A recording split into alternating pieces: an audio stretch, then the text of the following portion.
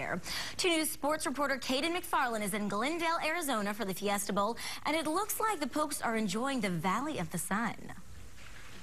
And hello again, everybody. So no schoolwork, just football and free time.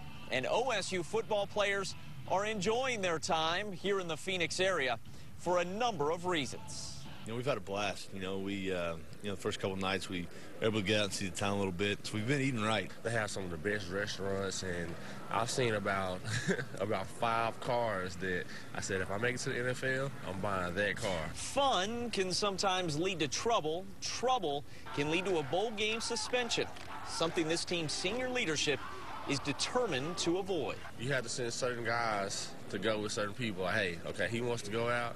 You can't send him out by himself. We're teammates, and we got to keep each other safe. This game's important to our team, so putting it at jeopardy just, is not worth it, and we're not having it.